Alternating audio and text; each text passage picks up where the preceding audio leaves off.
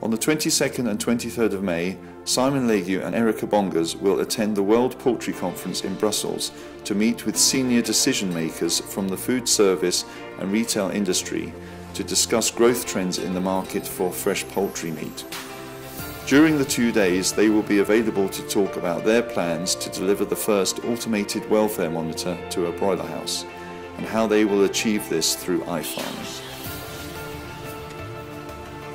During the recent European strategy meeting, it was highlighted that the need for a global welfare standard in closed-house farming sat on the agenda at the highest level. It was also apparent that across the world many initiatives were running to address this, but all were faced with the same problem: how to deliver an objective indicator on the welfare experience of the animal in a practical way.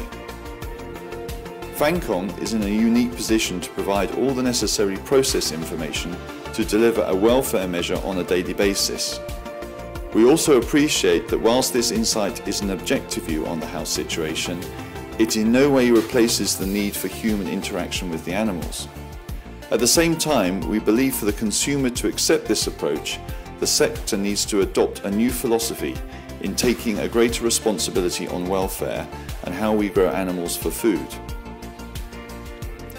iFarming is characterised by the automatic and continuous monitoring of ambient conditions in the house, combined with animal-based measurements that registers welfare.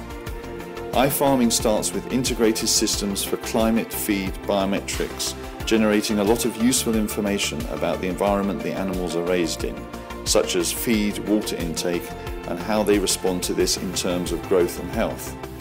This method allows producers to show the supply chain how animals are raised in order to safeguard their license to produce.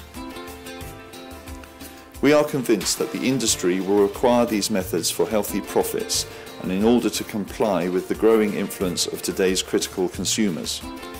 If you believe you are a stakeholder in the future of intensive farming, we would be more than happy to meet with you in Brussels and discuss Fancom's vision for the future.